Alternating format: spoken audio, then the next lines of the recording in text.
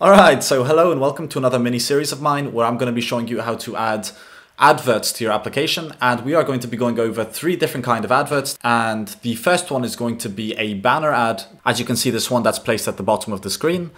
And then we are going to go over interstitial ads, which are ads placed in between activity transitions. So you can see we had an ad when we clicked on the button, and when we exit it we will end up in our second activity. And finally I'm going to show you how to create rewarded ads.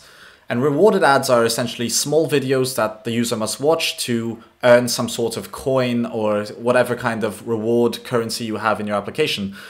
And as you can see, as we finished this advert, we were rewarded 5 coins, and that was added to our total coins pile. But anyways, enough of that. We are going to get started immediately by closing this window and getting started with the banner ad. So the first thing we want to do is go to our Gradle scripts folder and open our build.gradle, and then down here we have to add this implementation, the one for the Play Services ads, and we will click on Sync Now.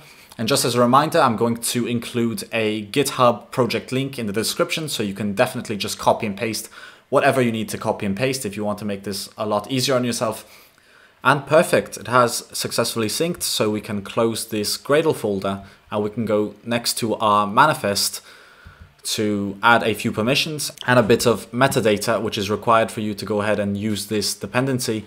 So let's get started by adding the user's internet permission, which is the easiest one to enter. So we'll start with that. And then right below the app theme, we can create a few spaces, and inside here we will add a metadata tag.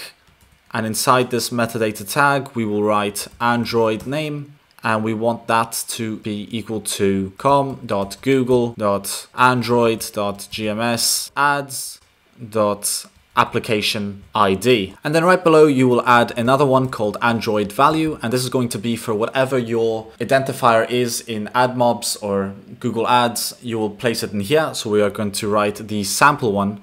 I'm actually going to copy and paste the sample one from the documentation, because in the documentation, they state that it's very important that you use their test IDs, because these test IDs do not bring any revenue to anyone and are provided by Google, and it really makes sure that you are not cheating the system and they don't ban you. So it's very important you use test IDs for all of this. So here I have the test ID that Google provided, and you will find that in the documentation, which I will leave in the description below as well. Otherwise, you can definitely find it in my GitHub repository. But once we've added this to our manifest file, we can go ahead and move on to our XML activity main. So we will go into our layout folder and open our activity main. And we can just close this manifest folder to make things look a bit cleaner. Then we're going to go to the split view so we can still see this window to the side. And the first thing we want to do here is change this to a relative layout. And we can go ahead and get rid of this text view. And the next thing we have to do is add the ad view. So we're going to type in add view, and it should be this first one up here that says com.google.androidgms.ads.add view, and you'll click on that. And we're going to give it a wrap content for width and height, and an ID of add view. So we'll do add view, and then we will want this to be aligned to the parent bottom, so we'll assign that to true. And then we also want this to be center horizontal. And then right below this, I absolutely forgot that we had to add a definition for our next attribute. And to do this, we have to write XMLNS, and we're going to add ads. And then we're going to do HTTP, and we want to pick this scammers.android.com/apk/resauto. And with that, we can go down here and type in ads. And for ads, we have to write ad size, and that's going to equal smart banner. And we need to have an underscore in the middle there. And then below that, we're going to write ads, and that's going to take an ad unit ID. And this is a key you'll find in AdMobs or Google Ads or whatever they call it these days.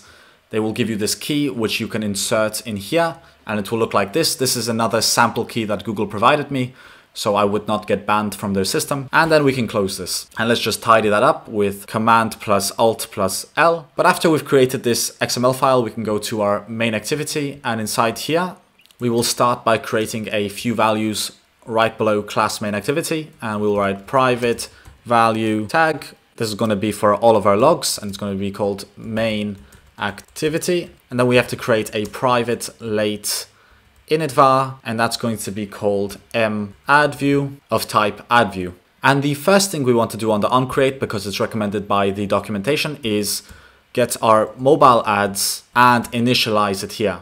And right below, we're going to write banner ad, so I don't forget to call it later.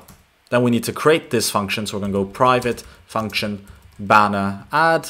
And inside here, the first thing we're going to do is initialize addView, so we don't have to think about that later. And that's going to equal find view by ID. And we're going to take r.id.addView from our XML file. And then right under that, we can do value add request. And that's going to equal add request dot builder.build. And we need to import add request.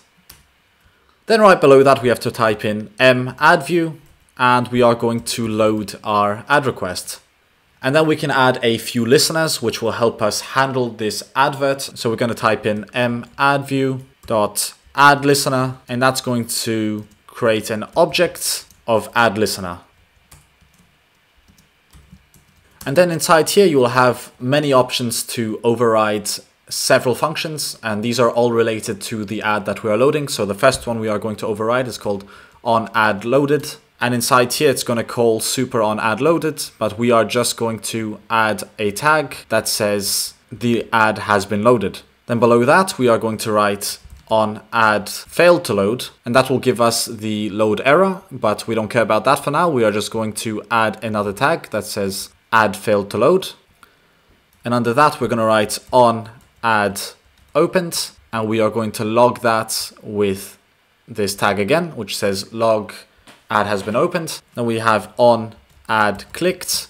And of course, you can add whatever kind of code you want inside here. I'm just adding the logs, so when you play the program, you will understand very clearly what it does. But the next one we're going to do is onAddLeftApplication, which says the user left app on the ad. And finally, we are going to type one more, which is called onAddClosed. And inside here, we'll just put in this log statement that tells you that the ad has been closed.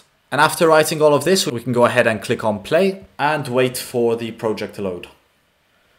All right, and as you can see, we have successfully loaded our test ad, and yeah, let's just check the logs to see what happened so far. But as you can see, as soon as the ad has loaded, it will print this log statement that says the ad has loaded. And if we tap on this ad, it will open the ad and it will say the user left the app on the ad.